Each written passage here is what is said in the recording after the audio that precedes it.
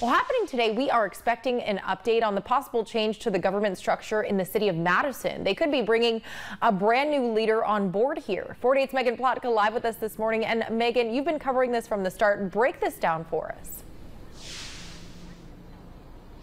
That's right, Gina. So they may bring on a city manager, but everyone has to be on the same page before that happens.